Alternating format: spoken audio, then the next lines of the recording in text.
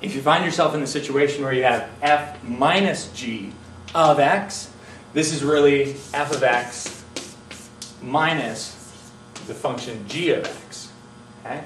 Again, our f of x is x plus 1, and the g of x is x minus 1. So we are going to have, instead of just f of x, we're going to substitute in what it's equal to, which is x plus 1. And we're subtracting from that the quantity x minus 1. First thing I'm going to do is distribute my negative sign throughout. So we're going to have x plus 1 minus a negative 1 times 1x gives me minus x. And a negative times a negative 1 gives me plus 1. And so my x's cancel out. And I'm left with 1 plus 1, or 2, which is equal to f minus g of x.